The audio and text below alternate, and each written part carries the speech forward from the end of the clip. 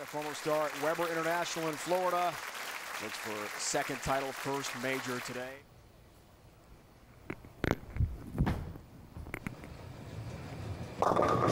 Good start. What a career. Next chapter unfolds right here. All 10 down.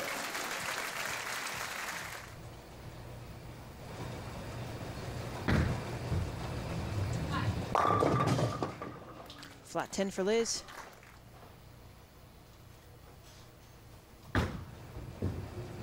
No problem, single pin, spare conversion, down goes the 10 pin. Future for the sport, laning pattern. Kelly, what are our bowlers competing on today?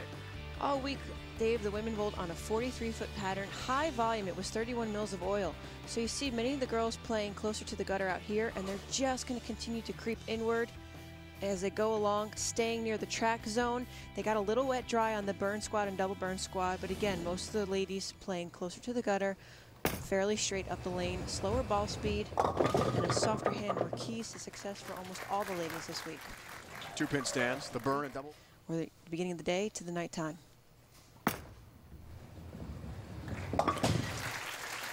Nicole Makes the Trudell team takes 14 and 10, 30 bonus pins awarded when you won a game in match play. Flat 7. A game, be smart, and just bowl the pins. Got it. Stays clean. Thrives. I'm just in awe of Liz. I respect her immensely. What she's done with the bowling. Told Nicole was, play him like you did this week and make sure you breathe. Ball reps helping out. CDB. 4 pin stand. Just shim on the oil line and hold pocket.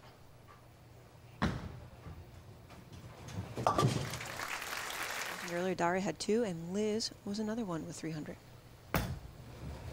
Big numbers. Trudell, 10 pin.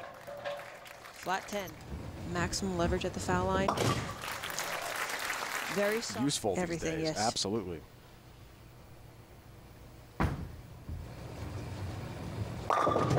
Oh, blower 7. You know, if you shot 240 this week, you actually lost ground. Amazing. That's hard to believe. It is. Watch out. Got it. Side of the 7. Takes care of the mark. Stays.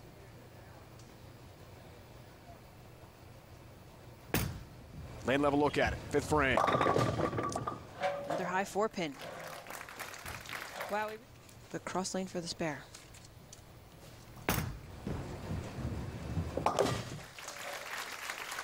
Coming to the conclusion here with the top 5 in the finals for the Women's U.S. Open. 5 past U.S. Open champs in the field, including Kelly, won 3 times. There's a 10 pin for Liz.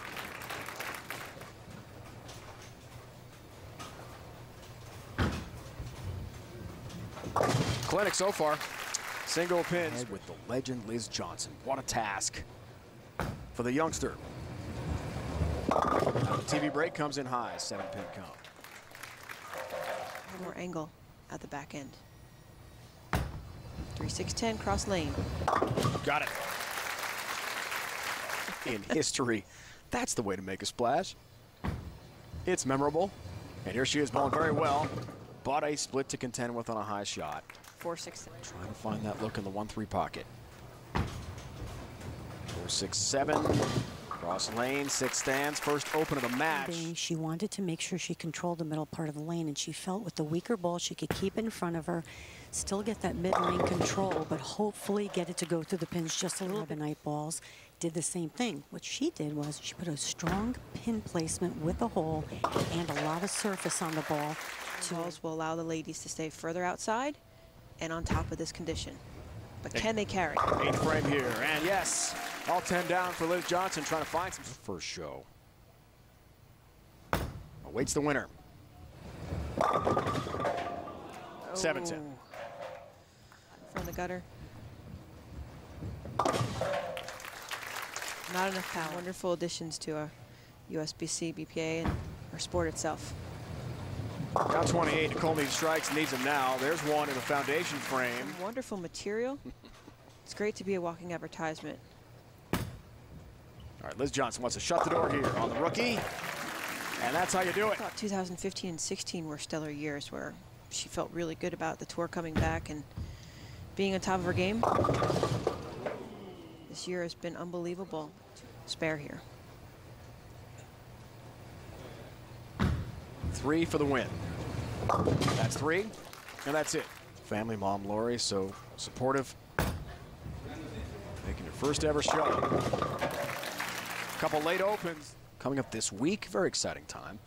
I think bowling is this is not her main job. This is something she does for fun and can easily come back next year and do. I know she bowled in Rochester. Just didn't have her game in gear. And here she is. Got to the show and performed quite well head-to-head with legend Liz Johnson, but comes up short 191, 178. Valerie Bercier will make her